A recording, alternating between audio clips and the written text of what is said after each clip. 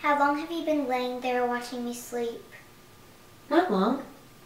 Gwen? 2 hours? Gwen? And 58 minutes. Ever, do you realize how lucky we are? We almost lost each other. Your parents were going to move away and make you go to high school somewhere else, without me. I'm glad they listened to reason. We're supposed to find new best friends? How often do best friends come along? Like once in a million nevers? Luckily, there's a solution. I'm just warning you. First, my grades will suffer, and then I'll start hanging out with the wrong crowd at places like gas stations and alleys.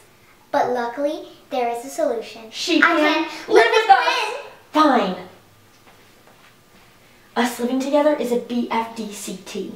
Best friend dream come true? You so get me.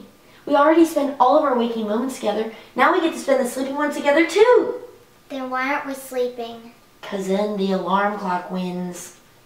In your face. We're already up. No more sleeping. Waking. Use your legs. Just a little. Just a bit. Legs. Gah. Okay, I'm up. Doesn't feel like you're up. Hey, I was thinking, maybe we could put up some of my stuff. You know, make my side of the room a little more me.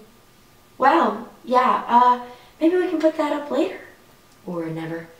I need to get to school early. I'm asking Cameron to the dance today. You did that yesterday. Today I'm pretty sure I'll say words. You say words all the time. I know, right? Hurry up and get dressed. I picked out a super cute outfit for you. Why do I have to look good? Because we're going to talk about today a lot. And I want to make sure you look your cutest in our flashbacks. Aw, thinkers.